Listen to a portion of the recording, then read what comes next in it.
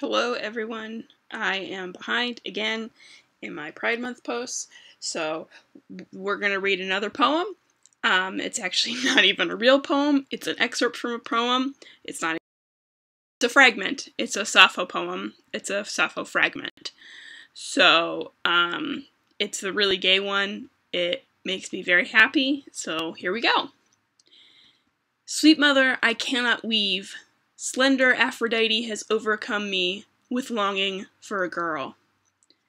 So that is extremely #relatable. And why women have been beautiful and hot across time. So thanks so much, and we will keep plugging along even if we're behind.